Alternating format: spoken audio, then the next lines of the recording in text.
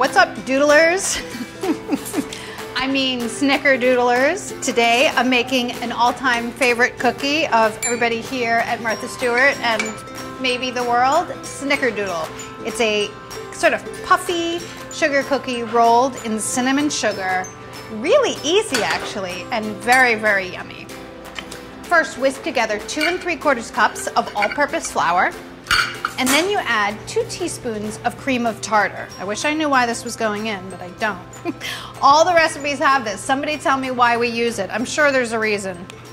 1 teaspoon of baking soda, 1/4 teaspoon of salt, whisk together, and then in a mixer, I have 1 stick of unsalted butter, and I'm adding 1/2 cup of solid vegetable shortening. That helps with the special texture of the Snickerdoodle. Doesn't help with the flavor, which is why there's also butter in there.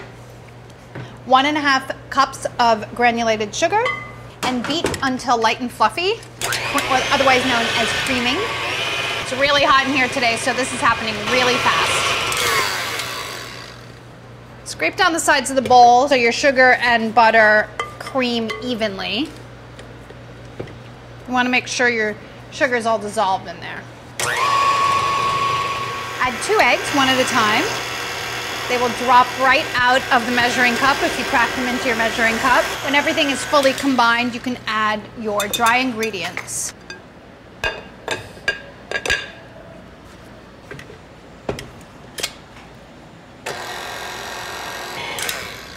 The dough is done. Have a couple baking sheets lined with parchment paper. This is 1/4 cup of sugar, and to that I'm gonna add 2 tablespoons of ground cinnamon, which is the classic flavoring.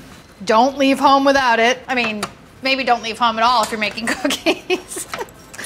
I don't know. So each Snickerdoodle ball gets rolled in cinnamon sugar. Scoop just about 3 tablespoons, roll it into a ball, and then roll in your cinnamon sugar. These are nice, big cookies. Everybody will be happy. Bake your cookies at 400 degrees until they're cracked on top and set in the center about 10 minutes. They will not brown any further than they already are from the cinnamon.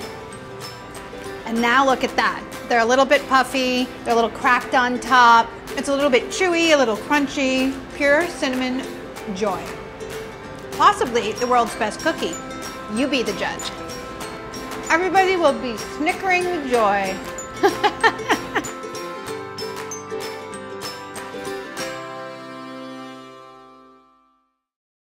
Hi guys, thanks for watching this video. Be sure to click here if you want to subscribe, and click over here if you want to continue watching more great videos like this.